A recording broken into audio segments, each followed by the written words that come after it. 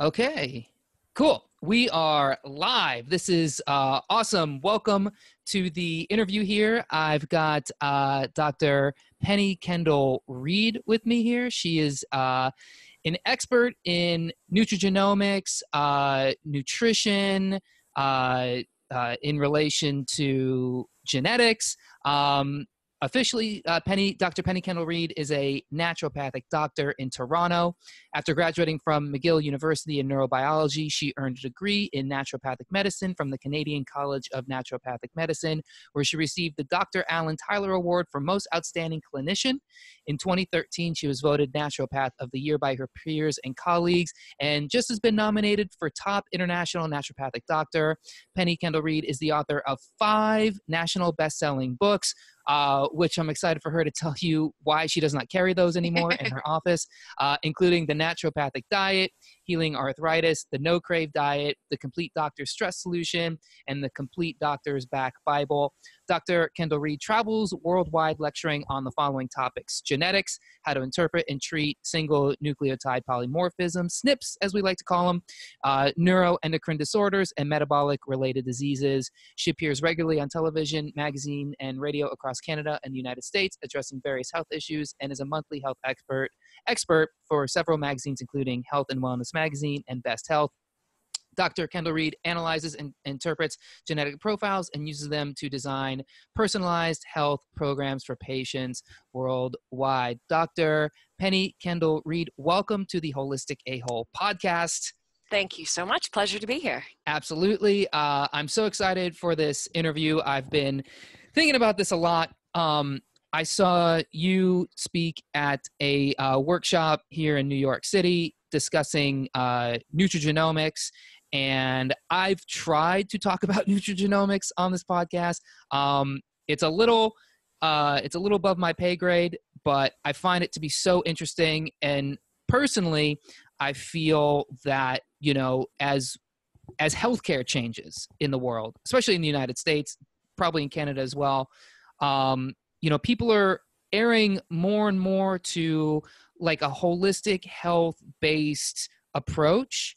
But I also find this kind of intertwining, this cross-section into genetics and understanding your own personal genetics is probably the most important part of that. So I was hoping maybe you can speak a little bit about that.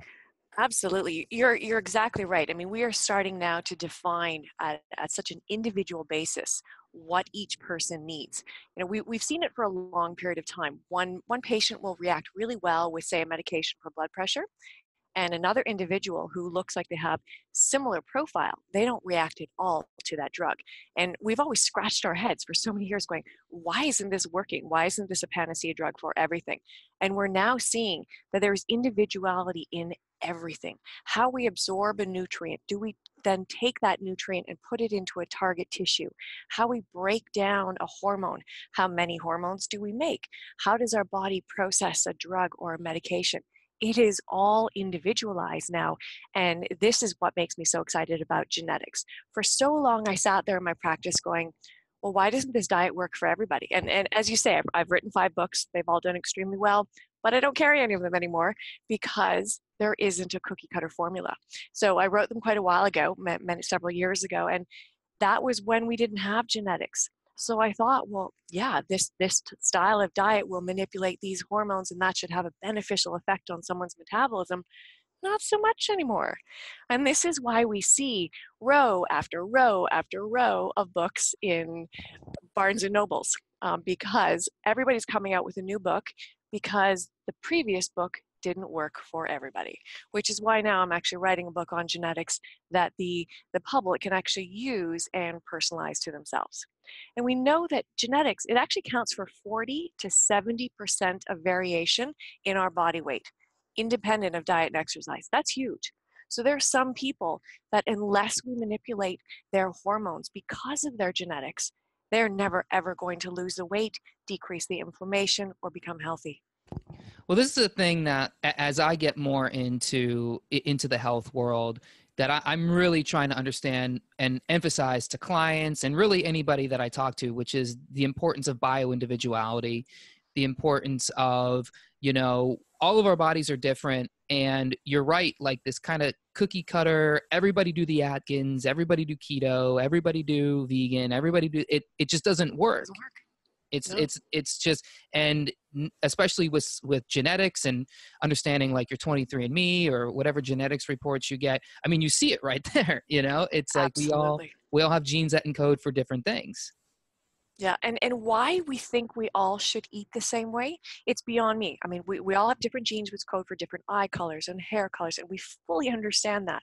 We even understand how genetically some of us are at risk for, say, Parkinson's, because our father may have had it or something along that line. But we have had this dogma in our society for so long that diet is either calories in or calories out, or there should just be one type of diet that all of us humans should be eating. Not so at all. And genetics has proven that. And that's what I'm so excited about. And Weight Watchers is still open somehow. Yes, it is. Absolutely.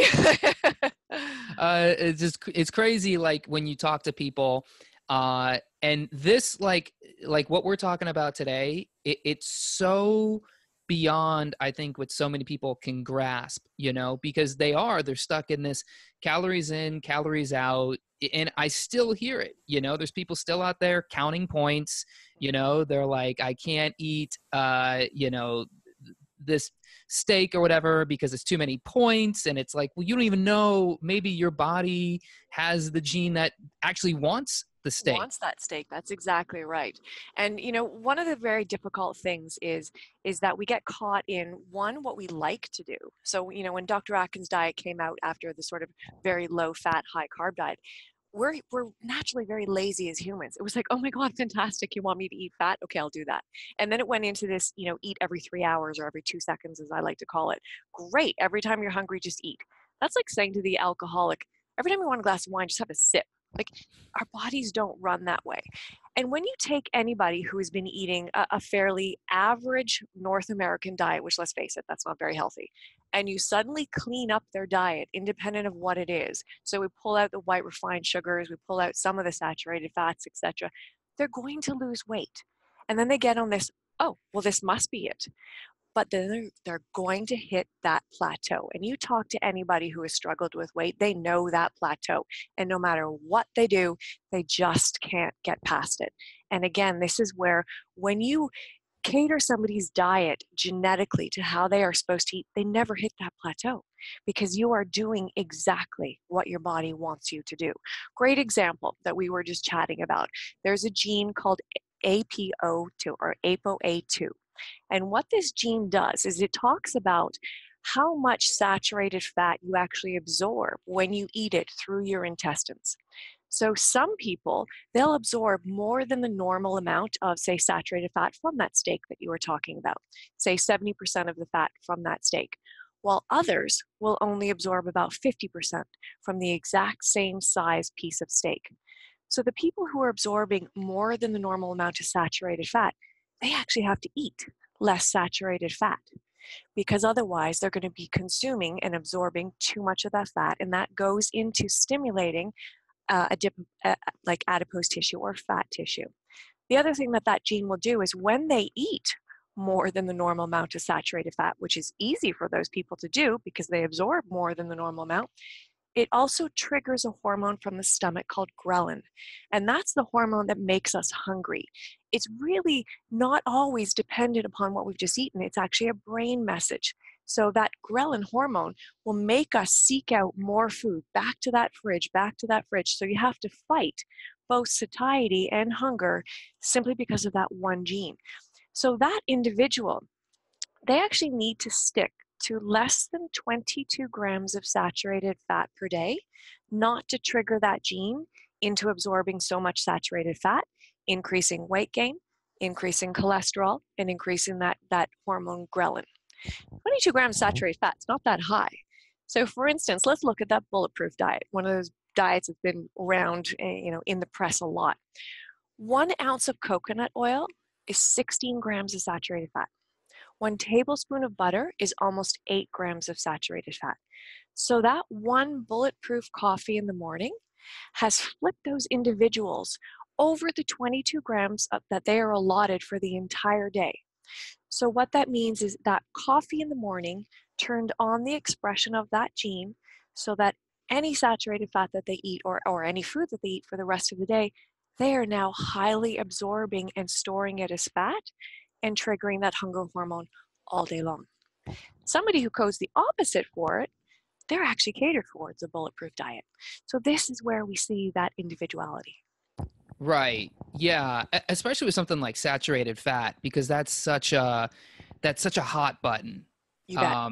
And like we've come from this place that it's like for years we were told something like fat. Don't eat fat. Fat makes you fat, right? But then, I mean, as much as I would like to I love to criticize the Bulletproof Diet and Dave Asprey. I think he opened up a can of worms Yep. that we're just starting to kind of understand, or at least he's brought it mainstream, which is the idea that, like you said, some people do absolutely great on saturated fat, and biologically it has a lot of purposes. Yep. But like you said, some people look at their friend who lost 30 pounds doing the Bulletproof Diet, they got ripped, they feel great, and then they did it and just completely failed. Exactly, and they'll be inflamed. Another great one that we love to sort of target is protein. So, the more protein, the better. The more satisfied we're going to be, the more weight we're going to lose. And there's a gene called FTO, and this is one of the major metabolic genes. And it does determine how much, again, storage of fat and food cravings. But one of the other things it does talk about is how much protein per meal an individual will need. And the people who code perfectly for that gene, for the FTO gene, they actually have the fastest metabolisms, but they need the smallest amount of protein out of any of the genetic groups for that gene. And if they actually eat the amount of protein that the variants or the mutations for that gene will, who need the highest amount of protein, they will be extremely inflamed. So Mm-hmm. for instance, a great example is I'm a gym rat, so I see this in the gym all the time. Everyone's downing protein shakes before, during, after, left, right, center, and they think it's really great. And you'll see these really big buffed guys, and yes, they've got a lot of muscle, but they have this whole layer of inflammation over top of them. Their face is red, their skin is red, and you just know that they are the ones with the fast metabolism, but they are just plying themselves full of protein and inflaming the body, which is actually going to age it much more quickly. I actually have the reverse. I have the very slow metabolism there, so I actually need the higher amount of protein. So I actually need more protein often than some of those big buffed guys do. Right. And if I eat less, I'm not going to be satisfied, and my metabolism won't stay high. So, so just to catch the a-hole listening passively at home, Mm-hmm. what we're actually talking about here is SNPs, right? Single nucleotide polymorphisms. Because, I mean, I don't know how many genes there are. Is there thousands? Millions? Thousands and thousands and thousands. But one of the really big key things to know, not all of them, most of them are not relevant. So when you get back your 23andMe and you upload it into some of these decoders, they spit out pages and pages and pages of genes and often 5 or 6 different versions of the same name of a gene. Most of them are irrelevant, but what people get caught up in is, oh my God, I'm red, which means variant, or coding it in an adverse way for all of these really important genes. They might be green for one of them, meaning coding well, and that's the only one clinically relevant gene. So yes, there are thousands and thousands and thousands of genes, but very few of them are clinically relevant. There's probably about 500 extremely clinically relevant genes that we use therapeutically. So do you think those non-clinically relevant genes, was that just like a part of our evolution somehow? Like Yep. those we needed them at one point, but now we don't need them anymore? I think there's some with that. And then I also think that we're going to start to discover more about those irrelevant genes. So in genetics, and this is going way back, there's parts of a chromosome, which we used to call an exon, which is a part that we would never pay attention to. We used to think we actually would call it garbage DNA.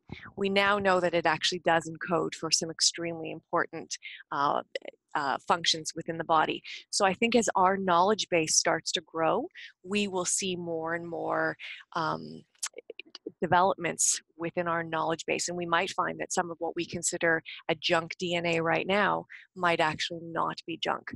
But we do know that we have repeatable science behind those SNPs that we do use and that we are treating over and over and over, that when a person has this and they're expressing a gene, which is another important part, they will create this characteristic. So every gene has like an on and an off position. And so my job as a clinician is to look at how a patient codes for a gene and say, this is fantastic. I want to keep it turned on. And this is how we do it, through this natural supplement, this amino acid, this diet, this lifestyle. Or this is not so great. We want to make sure it's turned off. And this is how we turn it off. And so that's a really important part too. When you're looking and when I'm sitting down with a patient or Skyping with a patient, it is, you code this way, but everything that I know about you, I don't think you're expressing that gene. So they may have a gene that increases the risk of cancer, but they don't have cancer at that time, which means that gene is turned off, and we want to keep it turned off. And these are the ways that we do it. Or I fortuitously have never been obese, but I actually have a lot of the obesity genes. But that's because I've always been very clean with my diet and exercise. So I know how to keep those turned off. I also know that when Christmas comes, it's very easy for me to put on weight if I'm not keeping those genes in those certain positions. So we all work with turning genes on and off our whole life. And that's a really important part, because you don't have to treat every single gene. That's so amazing. To understand like what that means. I think for some people that could be a game changer in their health. It is. I have never had a patient come back and not say, oh my God, I feel like myself again, but I have control over myself again. Because when you start tweaking pathways in the body on a genetic level, it is amazing all the various changes that occur. For instance, you're eating the right amount of protein, so your metabolism is functioning better, but you also drop your inflammatory load. When you drop your inflammatory load, oh, lo and behold, your joint stiffness starts to decrease. And all these little cascades start coming off of it. And the best thing is you don't hit those plateaus, because it's not just a calorie in, calorie out, or cleaning things up. Well, so I wanted to ask you about something like curcumin, because I think I remember from that workshop, some people have this ability to process curcumin, and then maybe to some people it might be more toxic or might be more bad. But in the mainstream, it's like the hot thing now is turmeric, right? Exactly. And everybody's gonna have their turmeric, and there's turmeric powders, and I personally like the fresh like root stuff. But again, I don't even know if I should be having it, right? So it's very individual, just like everything. So this comes from a gene called CYP1A2. And this is a phase 1 detoxification gene. So detoxification has two pathways in the body. It has phase 1 and phase 2. Phase 1 is where our body identifies a toxin inside of a cell, and it can't get outside of the cell in its original shape.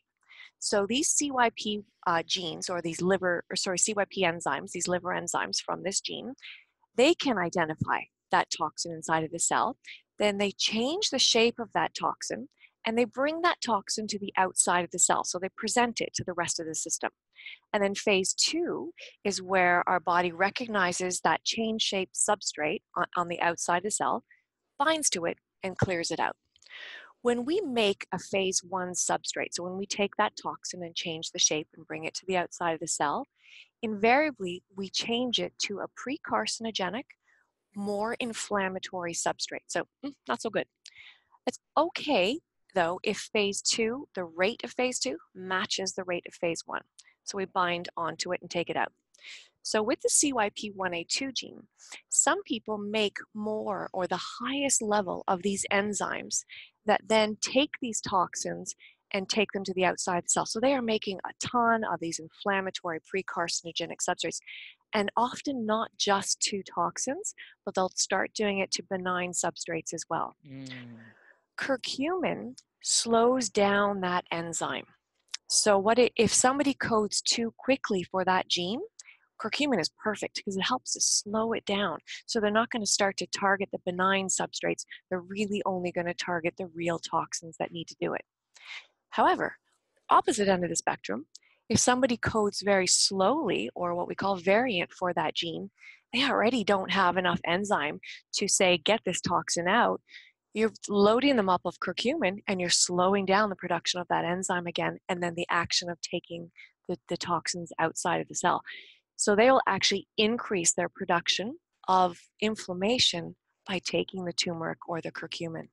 That's crazy. You just put like 30 people out of business by saying Sorry, that. it's wonderful for people like me. I code too high, so it's fantastic. It's the same gene also talks about, we also call this gene the caffeine gene, because caffeine slows down this gene. So for me, who I overcode and I'm too fast, I'm really good with a curcumin. I'm also really good with 2 to 3 cups of coffee a day. In fact, I'm better with 2 to 3 cups of coffee a day than none.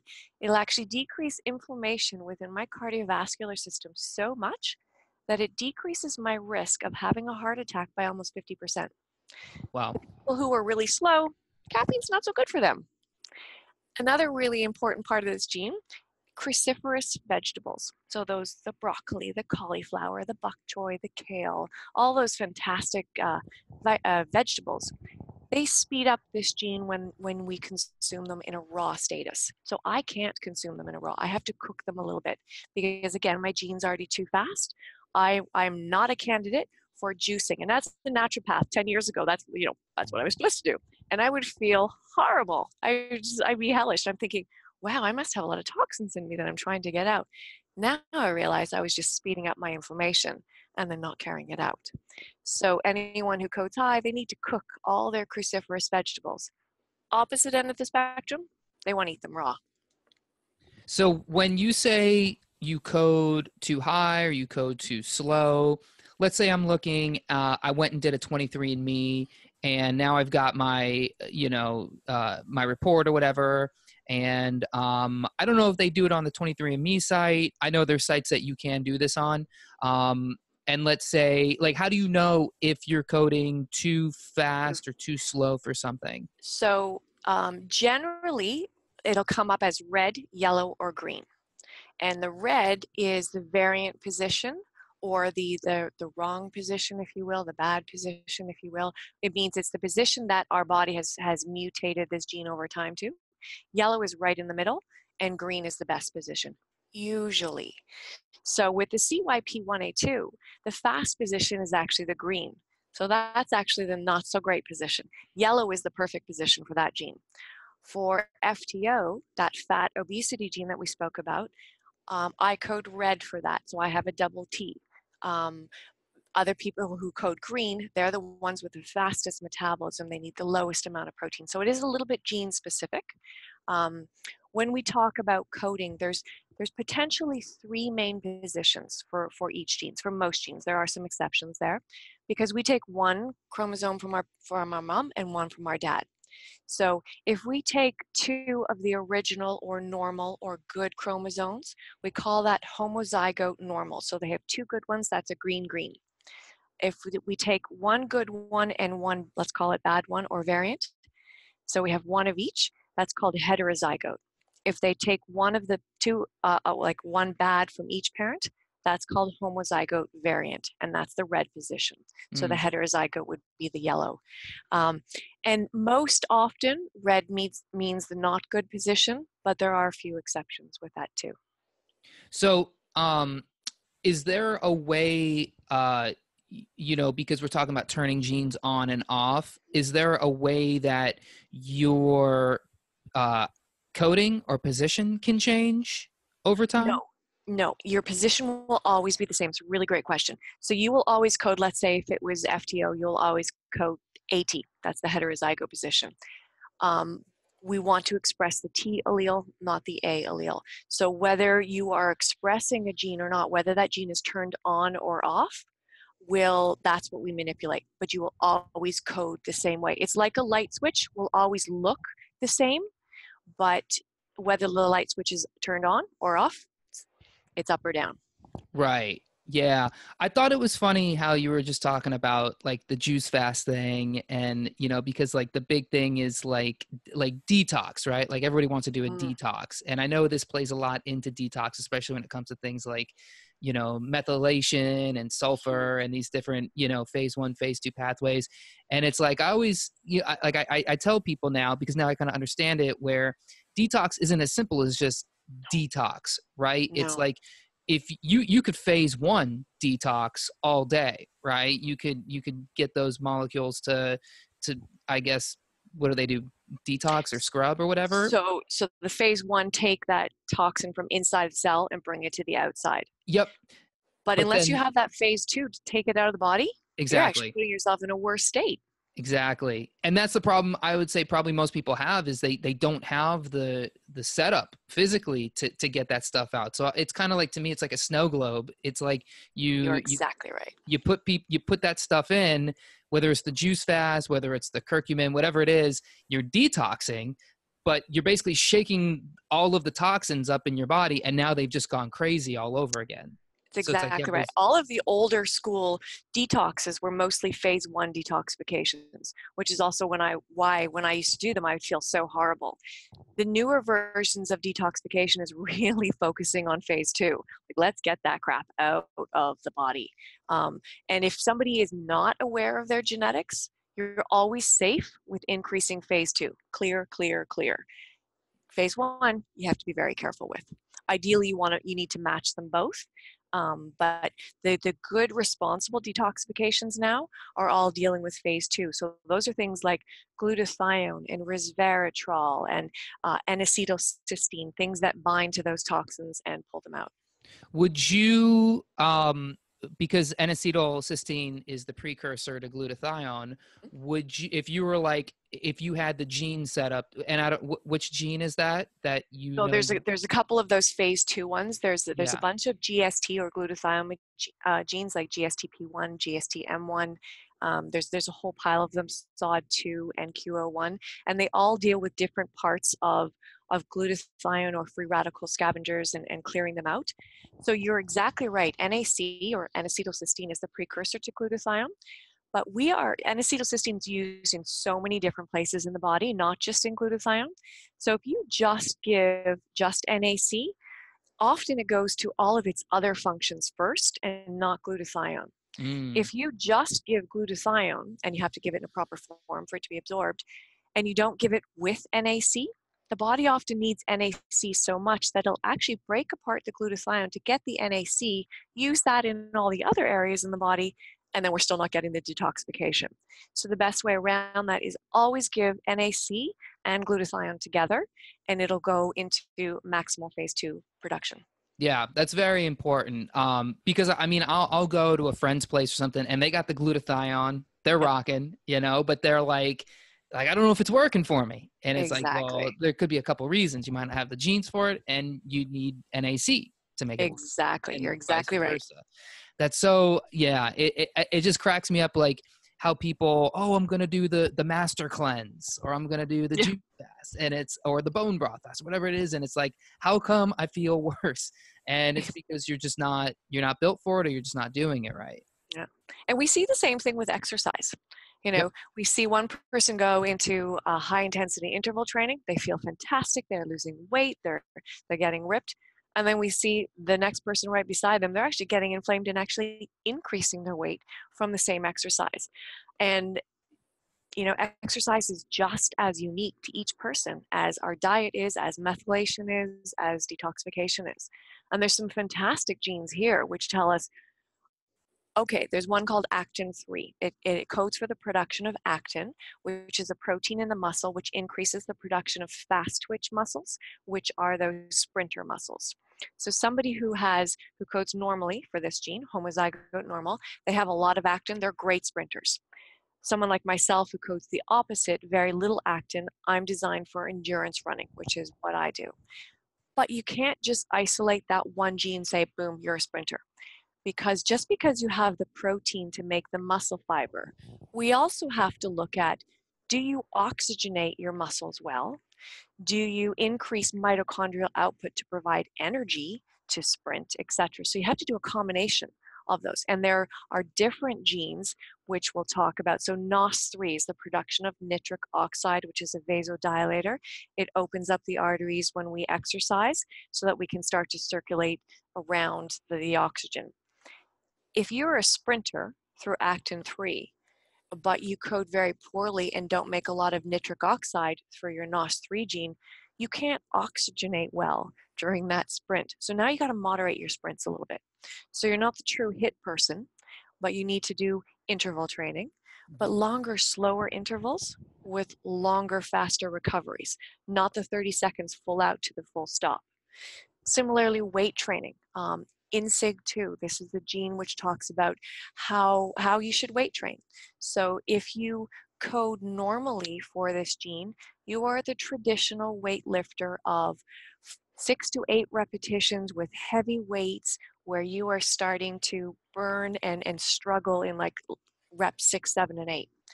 If you're variant for it, you need the exact opposite. You need like 17 to 20 reps, making it almost into a cardiovascular workout with a really light weight. If you take the person who needs the 17 to 20 repetitions and you put them on the 6 to 8 repetitions with heavy weights, not only are they not going to see the gains in their muscles, but they're actually going to increase 6 to 8% fat around that muscle just by doing that exercise. You're actually gaining weight from doing that exercise. Wow. Yeah. And I see these guys in the gym all the time. It's like they're bulky. Yep. They've got the muffin top. They got some of the man cleavage going on. And they're strong, but they're not ripped. And Exactly. so we're talking about how do we get ripped in the gym, right? Yeah. So for some of us, it's like 6 to 8. If we have the INSIG2 gene on the green? Yes, if you exactly on the green. You want the 6 to 8 repetitions with heavy weights where you're sort of struggling on those last few, and then you take a break and you rest that muscle. And it's almost like a HIIT style with weight. The opposite, it's 16 to 17 to 18 repetitions, even up to 20, lightweight, to where rather than struggling to actually push that weight, it's burning, almost like an endurance cardio. No rest, right into an opposite muscle. So tricep to bicep or chest to back, something like that, and keep rotating it. So you're making it almost like an endurance workout. And what is actually happening to the muscle there or the fat around it? Is because we're talking about if you're doing the wrong one, the fat could actually grow. What is feeding the fat cell or tissue? So the I in INSIG stands for insulin. So this is a gene that triggers insulin via the wrong or right type of exercise. So it alters your insulin sensitivity to the fat over top of that muscle that you're working out. So you could trigger insulin by lifting weights. You got it. Nobody's talking about this. No, Nobody's talking about this. But we see it physically. I mean, you see it in the gym all the time. Yeah, because I mean, insulin is a tricky one, right? Because I've even heard that you can trigger insulin, and this doesn't have to do with weightlifting, but you can trigger insulin even with like stevia, which isn't supposed to happen. But I've heard for some people that happens, or like xylitol, one of these like artificial natural sweeteners or whatever. Exactly. So that's actually done through the taste buds. And so there's another gene called SLC2A2, and this is about glucose sensing in the body. It's not the transportation of glucose through it, it's the sensing of it. So when we eat something really sweet, our pancreas and our liver, they get all excited. They're like, oh my God, how much sugar did I just eat? So how much insulin should I just make? And they can actually do that according to what they taste or sense, not just physically the sugar that's in the blood. So those people who code adversely or red for that gene, they will get triggered because stevia and xylitol, they're 200 to 300 times as sweet as regular sugars, the potent versions. They will actually treat that and trigger that insulin response. The greens in the SLC2A2s very, very rarely do that. But it's again, everything is individual. Right. Yeah, because it's like, you go do a CrossFit class and you're like, I'm going to take my stevia sweetened protein powder and you down that bad boy. You go in, you start just ripping for an hour of just, 6 to 8 shoulder press, and then you're doing squats and you're doing all this, and you're like, how come I'm still chunky?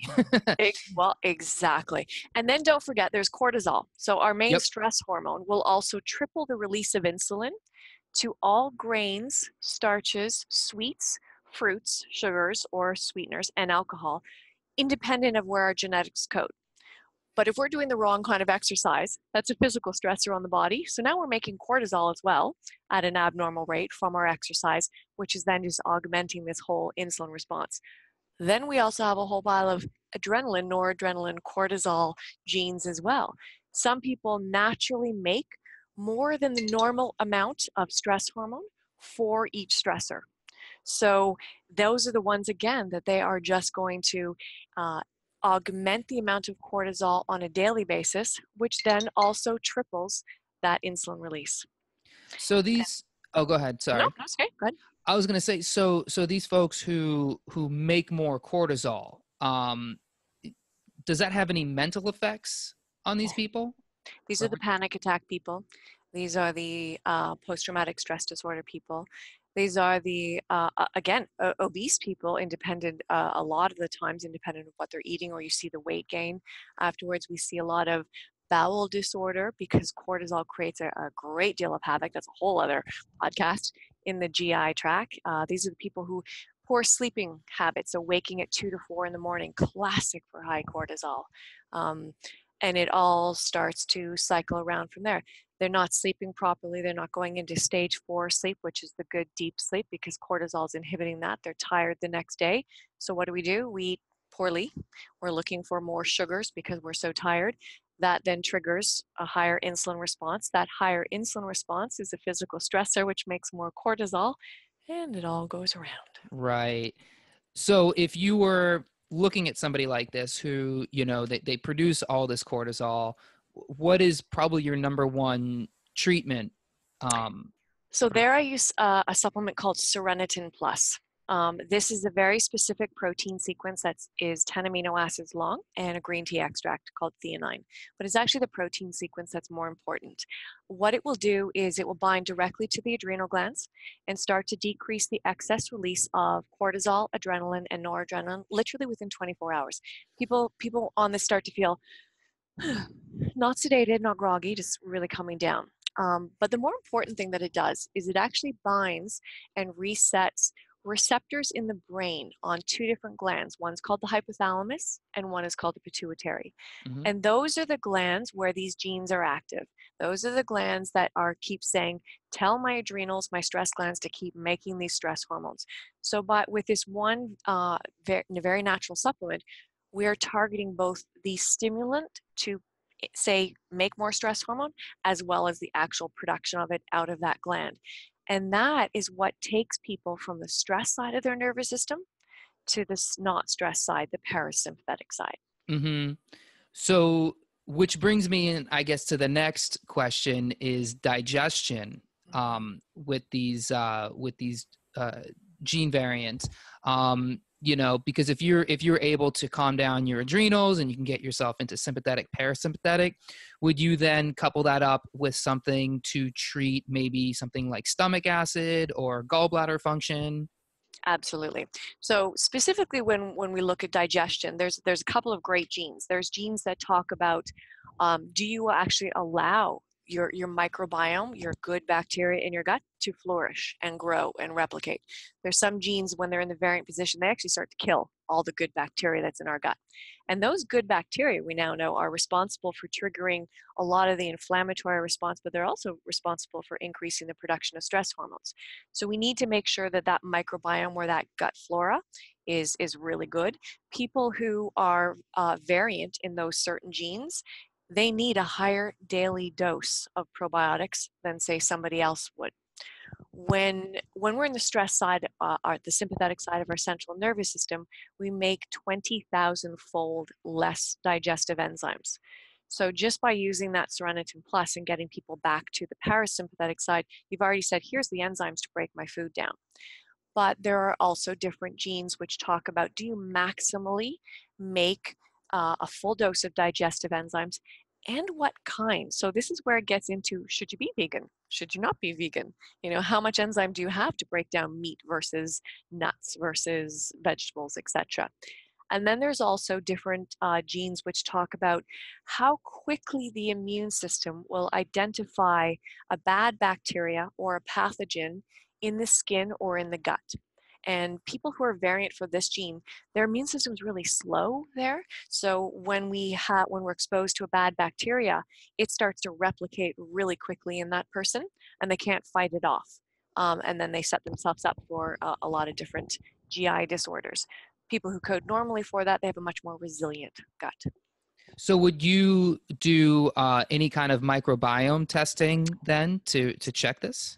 So the microbiome testing is fantastic. Again, it's a growing field. One of the very difficult things with that is that it'll come out saying you're really low in these 4 different strains.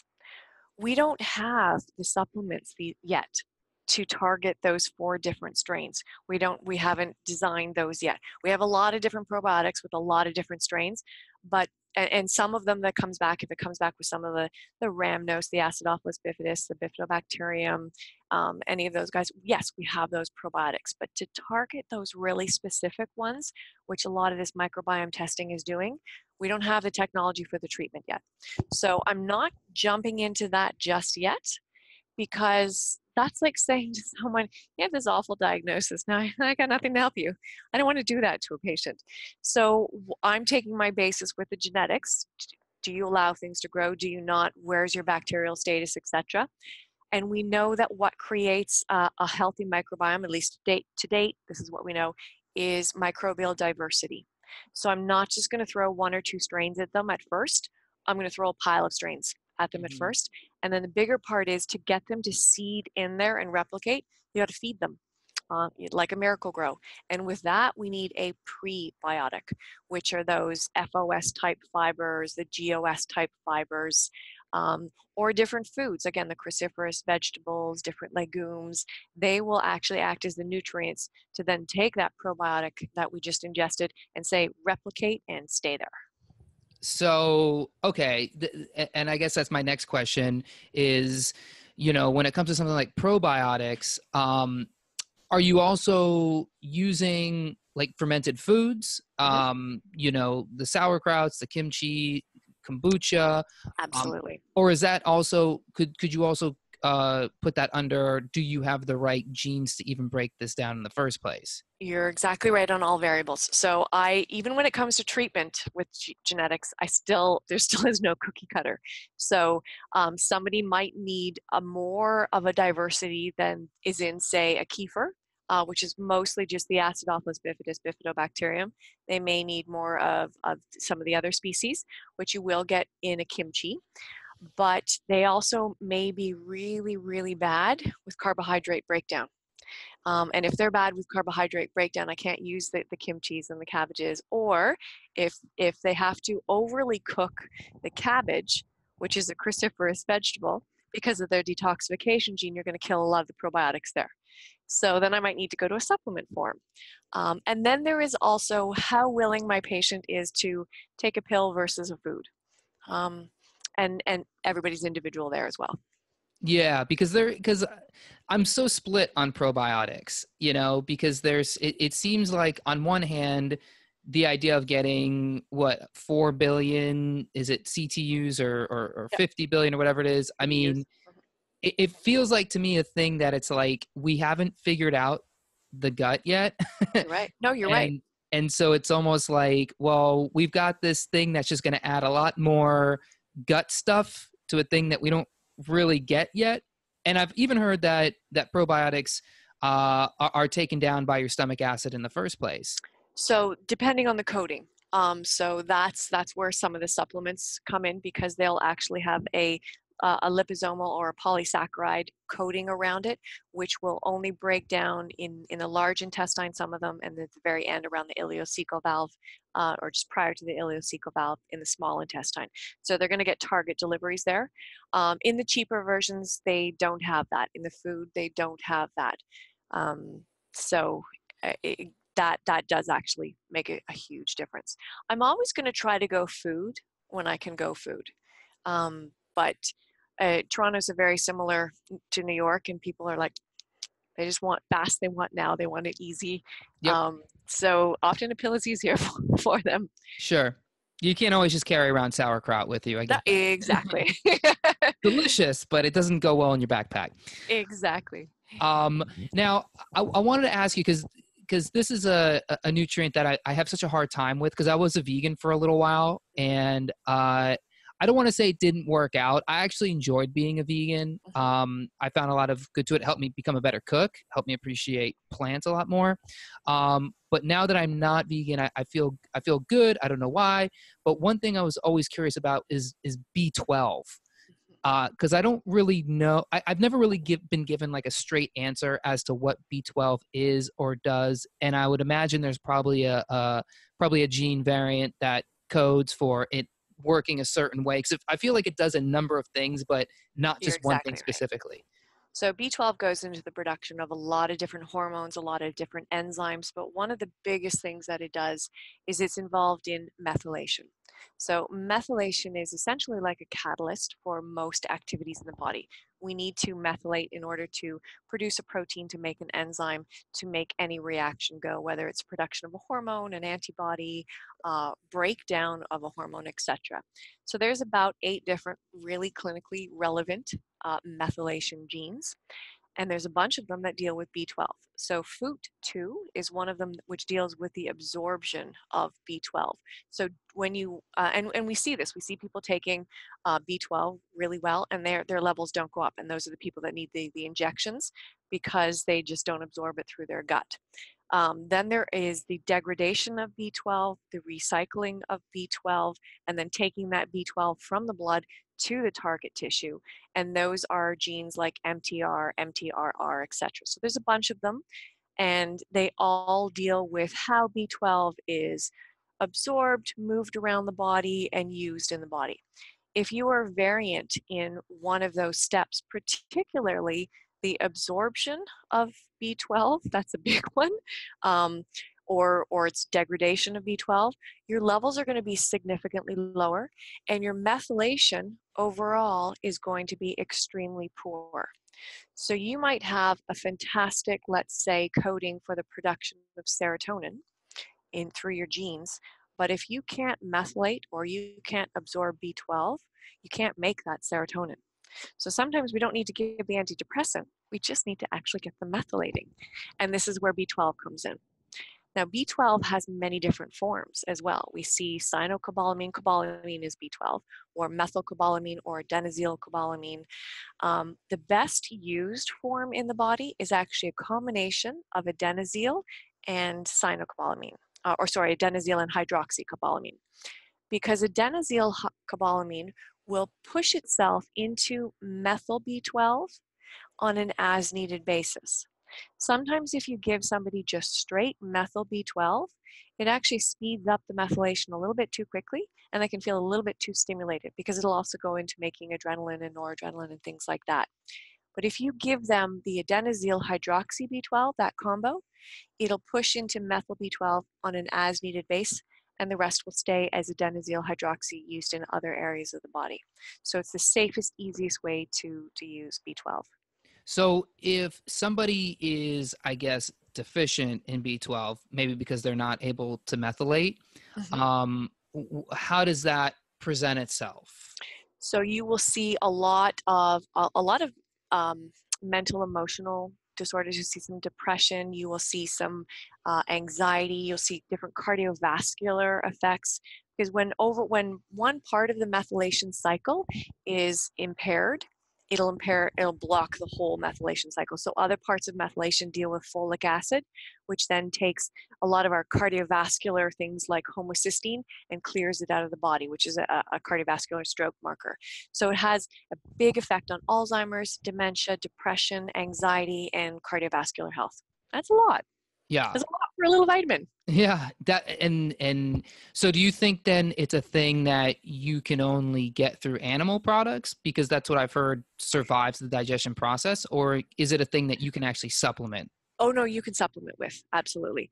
And those that are variant for that absorption gene, they need to take a whole lot more or move to an injection, but you can still do it by fixing the whole methylation cycle and just doing a slightly higher dose of B12.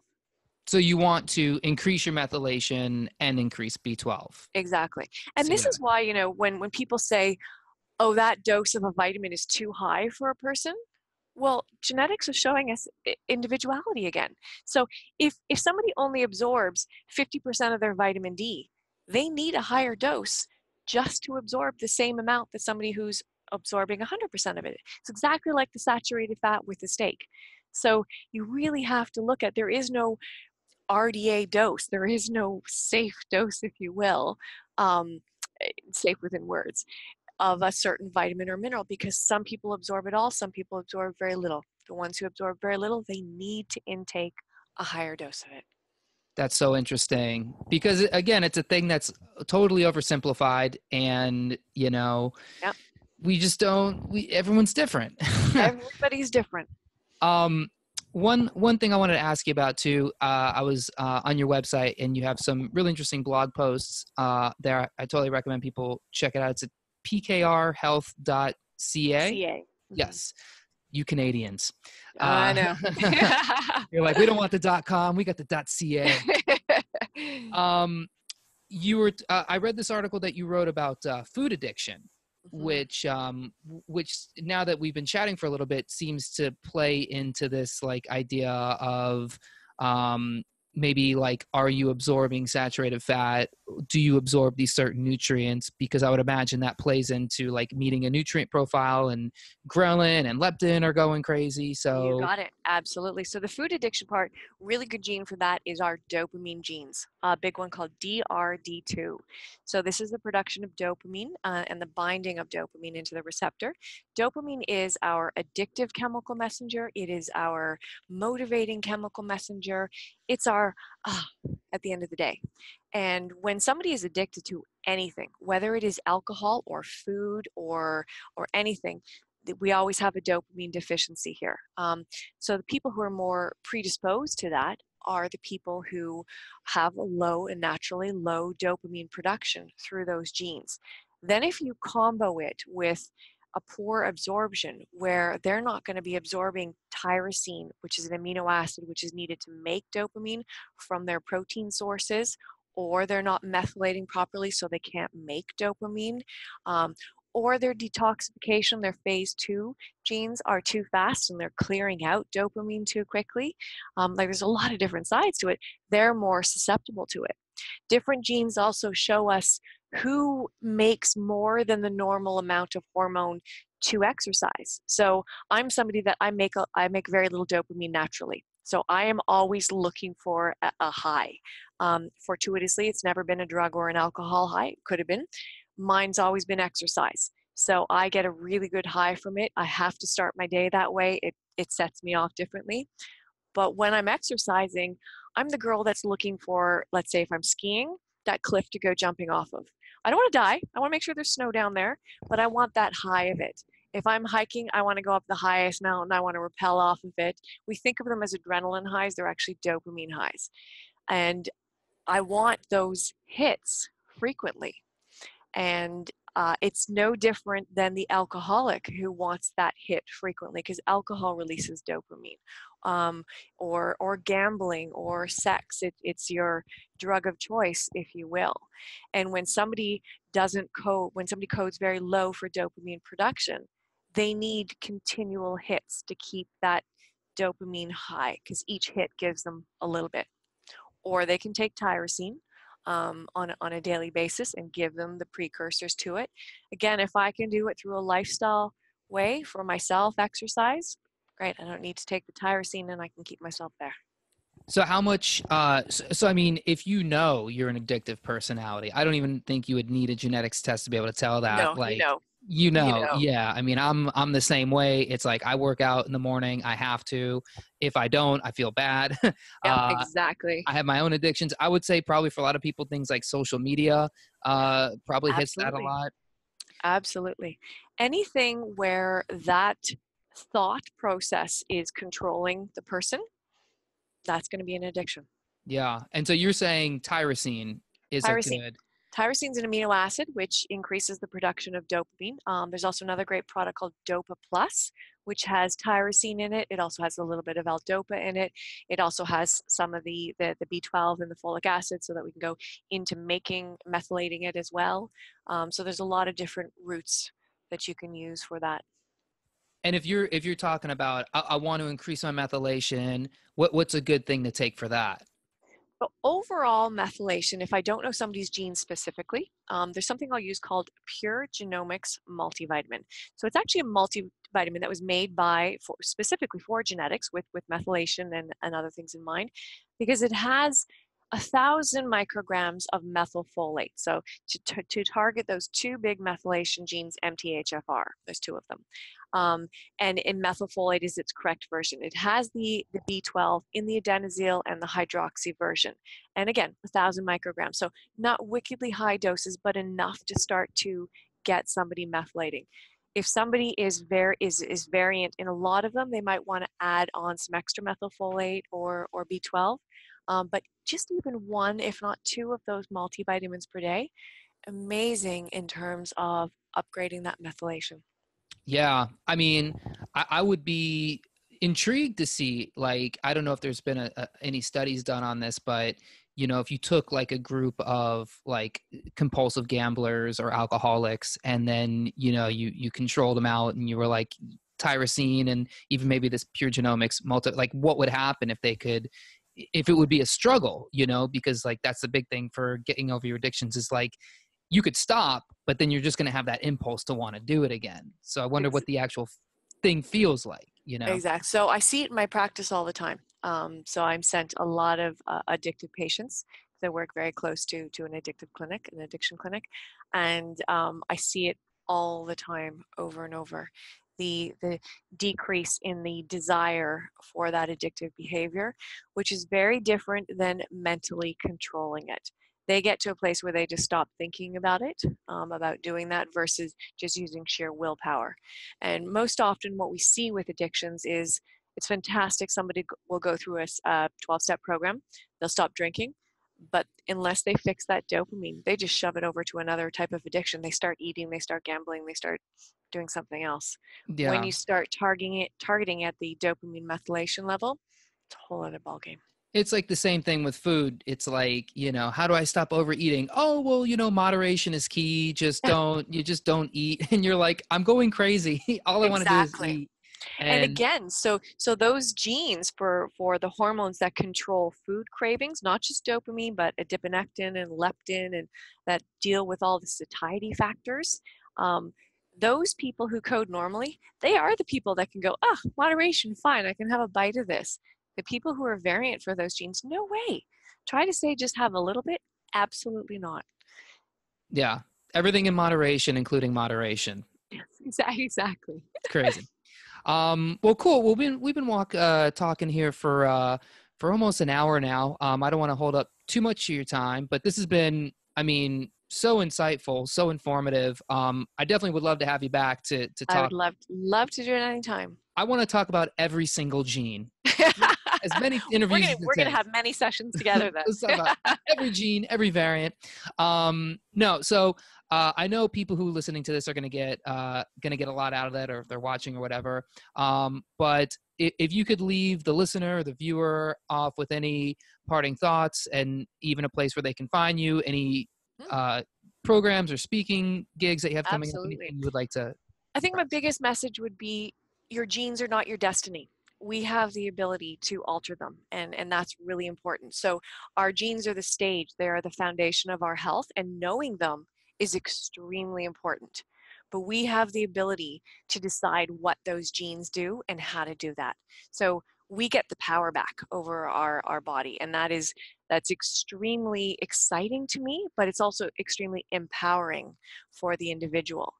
So I suggest everybody go out and test them. I'm often asked, how can I test my child? Of course.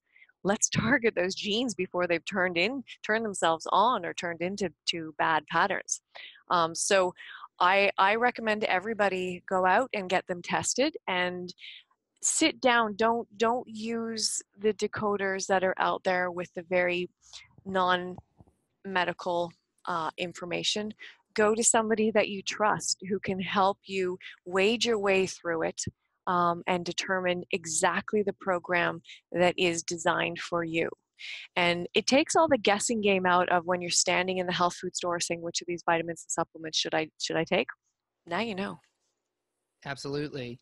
And you were saying you're writing in a book right now. Do you have any? Yep, I am writing a book on all of these genes that we're talking about and how to treat them. And it will be, again, both for doctors and lay public. There'll be two different sections to it.